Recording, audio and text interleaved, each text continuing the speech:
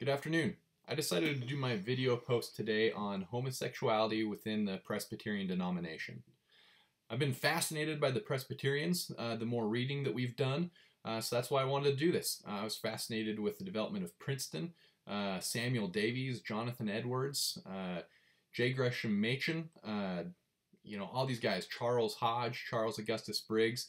There are just so many fascinating things that happen within the development of the Presbyterian denomination that I wanted to see how they were handling some of the issues of homosexuality as they developed later in the 20th century. It was later in the 20th century that the fundamentalists got back into politics. We saw this with Jerry Falwell developing the moral majority in the late 70s.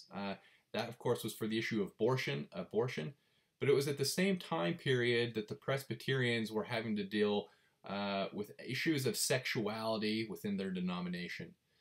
Earlier, they had just dealt with marriage. They redefined some of the things in the Westminster Confession of Faith in order to deal with marriage and divorce. And it was out of that that spawned and transitioned into what I was going to talk about today in the late 70s, dealing with homosexuality. There was a lot of division happening within the Presbyterian denomination, and in 1976, Jack Rogers talks about one of the commissions that was sent out to figure out why is there so much division within the denomination. The findings were rather intriguing. The findings did not come back and talk about how divisive homosexuality was, but instead it talked about how divisive the issue of inerrancy, or how the churches were going to interpret Scripture. So they found early on that it was the interpretation of Scripture that was more divisive and influential of how they're going to deal with homosexuality than anything else. They broke this down into four camps. The first one was represented by the old school Princetons, Charles Hodge. This was predominant from 1812 to 1927, roughly. This stance was that Scripture is authoritative and inerrant, reliable. The second moved on and started to become popular in the 30s to the 60s. This was developed by Karl Barth and Bonhoeffer. This was slightly weaker on inerrancy. Instead, they said maybe Scripture isn't so inerrant when it comes to historical facts or scientific facts, but the rest of the things that communicates, inerrant. We're good to go.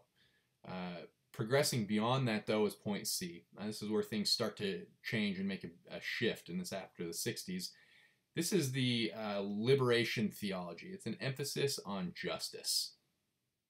And building on from that is view D, which takes the concern for justice and adds to that process theology, emphasizing God's persuasive love. So as they tried to understand the different churches' views of homosexuality, they clearly tied that to how they were, or correlated that to how the churches were interpreting Scripture. Those that said Scripture was inerrant, those that said we need to rely on this infallible Word of God from camps A and B, lined up and said we cannot ordain homosexuality within our denominations. That's against the Word of God.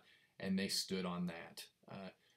Those others that took the idea of Scripture as being what was inerrant instead of the direct message and words themselves, they clung to the idea of justice and love and said we should be able to ordain homosexuals. This was not passed as a denomination as a whole. It was kind of a church-by-church thing, and this started to progress in the late 70s and into the 80s.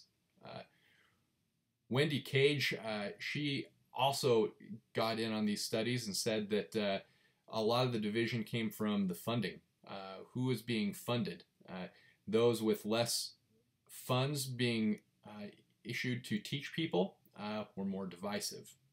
So the big question then for me comes from Simona Giordano, who wrote a book, Children with Gender Identity Disorder.